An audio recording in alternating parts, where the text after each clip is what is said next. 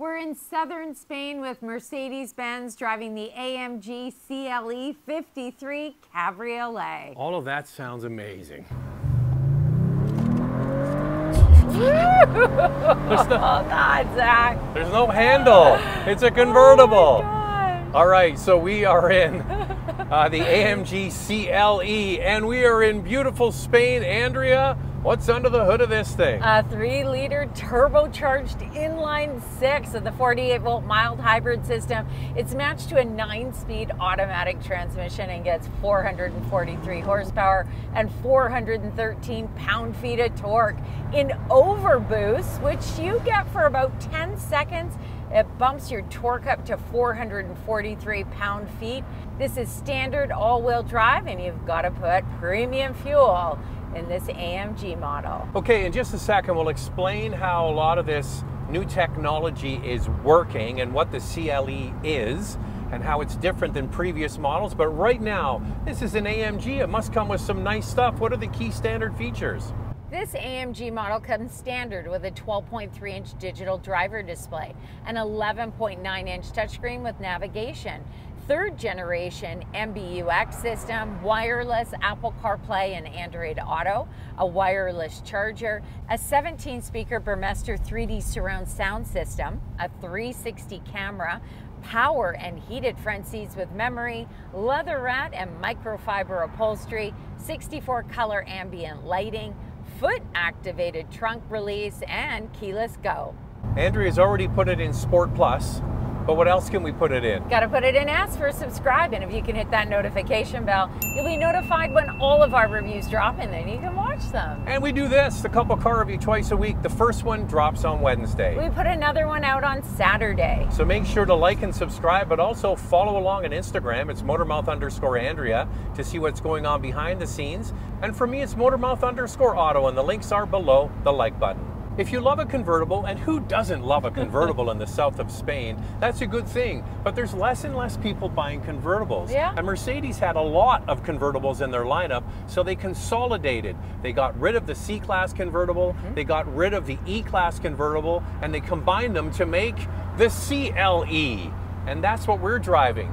And we're in the AMG version, and gone, like for the old AMG C-Class convertible was a V8. Now they've gone to the inline-6, but they've added technology, mild hybrid technology. Yeah, and it really is a terrific handling vehicle. Whether you put it in Comfort, Sport, Sport Plus, which is a more responsive drive mode, it never takes away from the comfort level. It's a great blend of performance, comfort level. This is a great touring car. If you take it on a long road trip, you're going to find it super comfortable, but a lot of fun to drive. So, a little bit of a technical background. The 48-volt mild hybrid system has an electric motor sandwiched in the transmission between the engine and the transmission, and then it also has the 48-volt system spooling up a small electric turbine. So there's 2 turbos. One is electric to help with initial launch, and then the regular turbo once you get the pressure built up in the system. So between the electric motor, the electric turbocharger, and then the regular turbocharger, this thing has got some jam. And when you put your foot into it, especially in Sport Plus, man, it hustles. And away we go. Oh! What it doesn't have, Andrea, yeah, is that throaty sound like the old V8. I do kind of miss that. Yeah, it's a little bit different. We definitely checked out the exhaust pipes and really revved it up, and it doesn't sound exactly the same. And Mercedes-Benz has moved to this inline-6 with the 48-volt mild hybrid system because of emissions regulations. And it is more fuel efficient. When we get into the EPA numbers, you'll notice that the highway numbers are actually really good, which, like I said, makes for a great road trip vehicle. The 9-speed automatic transmission is short shifting, and boy, is it ever precise. Like, you've got these quick shifts. And even in comfort mode, we found that there is a slight bit of turbo lag, but in Sport Plus, it takes care of all of that. Yeah, what's amazing about modern technology, you just go back to cars in the 90s. You got passive springs and shocks. Yeah. You had one setting for the engine and the transmission. You maybe had a sport button and that was it. Now, you've got all of these adaptive systems. You've got the ability to make the suspension firm or soft. This has active rear steering as standard equipment. It comes with all-wheel drive, and the active rear steering makes this thing a marvel in the twisty mountain roads outside of Malaga and Marbella, where we are today. And it just makes it supremely comfortable when you want it to be, but very assertive when you need it to be. And that's what I like, Andrea. Yeah. I like to be able to cruise when I want to and have some fun. And the rear axle steering has steering angles up to 2.5 degrees. And what I love about the twisty roads is that if you are going at a higher speed, this vehicle gives you a lot of confidence. It hugs the corners beautifully. The steering feels a little bit heavy weighted, but it has got great feedback, and the brakes are fantastic. Okay, enough about all of that stuff. What you'll notice is Andrea's hair is moving a little bit. Like, let's get to the real story here. Andrea likes a convertible, but she doesn't like her hair flying all over the place. And up on top of the windscreen here, they have the airfoil that goes up, and it goes up when you put the screen at the back up as well. Can you see that going up and down? Yeah. So the airfoil goes up, and then that screen goes up, and it creates a nice sort of little pocket of stable air inside the cabin when the windows are up. So cruising, perfect GT cruising car. Yeah, it's not, my hair isn't lashing, so most of the time in a convertible, I've got to wear a hat, so or put my hair in a ponytail. So this is a big deal for me, so I can keep the top down and still be super comfortable. But you know what? With the airfoil up, it's not sucking my toupee off, so it's really good. Poor Zach and that toupee. I know. He's got to think about that. I mean, stuff. I put extra glue on this morning, so we're good. Mercedes-Benz also has another feature. They call it air scarf, and it's got vents in the back of the headrest, and you've got heat going around your neck. It's so comfortable. So this can be really a vehicle that you can drive all year round on a sunny, cool day with the top down. You put the heat on. The heated seats are so hot. I don't think I'd be driving this in Winnipeg in the winter. Just saying. Just saying. Standard all-wheel drive. And just like me, Andrea, this AMG has muscles in all the right places. It's got this muscular stance. The track at the front is 55 millimeters wider than the regular CLE, and the track at the back is 75 millimeters wider. To make space for that wider track, they had to make more muscular fenders, front and rear, and it gives this car some really solid haunches. And then you throw in the classic AMG grille. It looks fantastic from every angle. It really is a beautiful car. It's one of these vehicles that you park, you look back, and you admire. It has sleek lines. It's like when you walk away, Andrea. Design. I turn and watch you walk away and admire. That's a good thing, Zach. Yeah, that's a good thing. If you like the look of something, you like the look. I like the look of this. We pulled up at the hotel at the end of the day, and boy, did this ever get a lot of attention for its good looks. Do you know what happened, Andrea?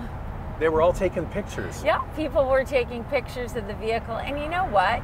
It really is stunning. Everywhere we pull up, we were just getting ready to set up for our in-car segment. We pulled up at this restaurant, and once again, people looking and staring. And convertibles often don't look good with the roof up. Yeah. Because this is bigger than the old C-Class to make more room on the inside, we'll talk about that in a second, the fly-lie down the back of the roof angle really looks sleek and sexy. So even with the roof up, it looks great. And how about that color combo? Love the color combo. The gray with the red roof really pops. It's a color combo that I would totally go for. Now this comes with a standard black roof, but available red or gray. And you can put down this roof down or up in 20 seconds. And up to speeds of 60 kilometers an hour, which is around 30, 35 miles an hour. So that's pretty cool. In addition, they have a red one here as well. So the two cars they're using for the launch are the gray and the red. This one has the black package on the outside, gets you the black trim. And then the red one they're showing off is the more elegant looking one with chrome and then the brighter wheels. I think this is the one I would get, the gray, but the red one is elegant as well. Now there's also an AMG Dynamic Plus package which ups the sportiness even further with Race Start and the race driving program with drift mode. That package also includes the red brake calipers and black AMG lettering. This model comes standard with LED headlamps, available digital light headlamps, LED tail lamps, 19-inch wheels, available 20-inch. Well, we found out something today, Andrea. My favorite feature on the inside is the stereo system, because with the roof down, they had a pre-programmed music in here, and it sounds fantastic in here. And what's the stereo as standard equipment? I know, the Burmester sound system. So this 3D system really is great. I've always been a big fan of Burmester anyway, so I think if you get this model, you're gonna love the sound that it offers. This is a 4-passenger vehicle and it's really laid out well in the interior. I love the fact that there's rear seats, because in the end, it's just nice to be able to throw some bags there instead of putting them in the trunk. You know what? I spoke to the head of product planning for this line of car, so he was in charge of this, and I said, you know, how much bigger is it than the C-Class and how much smaller is it than the E-Class? They didn't really want to talk about that because they want this to kind of be its own thing, and I understand that, but he did say that the goal was to make it comfortable for 4 people. And here's me getting in the back seat, and I can tell you the seats automatically caddy back and forth electronically to get in and out, and then the seat started coming back towards me and I'm like, oh boy. And I had the seat set for my own position and I thought, are my legs going to get attacked? But you know what? It stopped in time, and the seats, they're kind of upright, but they're much bigger and more comfortable than, say, the SL from Mercedes. And Mercedes-Benz says, you know, since they've eliminated these other convertibles, they've really blended the best of each one into this CLE version. The center console does have some shiny black plastic, which I'm not crazy about, and there's a little bit on the doors. This 11.9-inch touchscreen with the new MBUX system and wireless Apple Carplay and Android Auto is standard, and you can move this screen from 15 to 40-degree angles based on whether the light is hitting the screen certain ways and the reflection of it. It really does make a big difference with the roof down, and it's still super easy to access even at that 40-degree angle from the driver's side. So this one has a full leather interior. It doesn't come standard with that, but if you're going to spend, you might as well spend big and get the full leather interior. It is spectacular. The Alcantara steering wheel, comfortable. I like classic things like the air vents. There's carbon on the dashboard of this one, so it's beautifully put together for sure. Like, there are some areas where I find in the last sort of 8 to 10 years, Mercedes has cheaped out on plastic at the bottom of the doors and a little too much of the shiny hard plastic, but overall it feels beautifully made in here. Yeah, I really like the chrome that's in here. You don't always see that often in vehicles anymore, and the mix of materials with the Napa leather and the Alcantara steering wheel and the comfort level of the seats, all of it really works so well. And believe it or not, storage isn't too bad. You've got a fairly deep unit for a smaller vehicle, and surprisingly, the door pockets are pretty good. You can put a water bottle in there and some other items as well. You can get red seat belts and red stitching. I mean, you can really up the sportiness and customize it the way that you want it. Available leather and Napa leather upholstery, and the leather has really a special feature with coating that reflects the sun's rays, reducing the temperature by up to 23 degrees Fahrenheit in direct sunlight than what you would get with standard leather upholstery. There's also AMG performance seats that are available. Other available features include a head-up display, the MBUX augmented reality for navigation, massage seats, ventilated front seats, driver assistance package, and AMG Real Performance sound. So we talked about the back seat already. Now I'm going to show you the trunk. Depending on whether the roof is up or down, you get different amount of cargo space. The nice thing is the rear seats do fold down, so you can carry longer items from the trunk into the back seat if you want to. Trunk space is 14 cubic feet, but when you put the soft top in, it reduces it to 9.6 cubic feet. So the length of this CLE model is 191 inches. Width with the mirrors is 80.4 inches, and the height is 56.5 inches. The wheelbase comes in at 113.2 inches. So what we're going to do now is get into all of the vital stats. Price is a big one, and is there an improvement in fuel economy? Well, you decide. Let's get into it. Let's start with pricing. This is MSRP. In Canada, it starts at just under $94,000, and in the US, just over $82,500. Here's the fuel economy for this inline six-cylinder.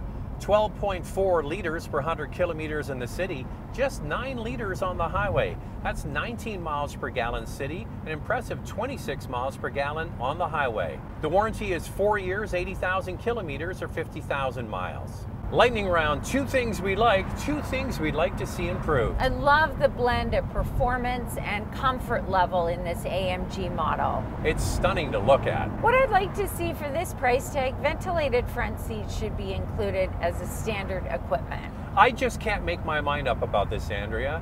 I think we're gonna have to stay for another week or 2 and drive this car all throughout Spain to find out if I really like it. What say you, Mercedes-Benz?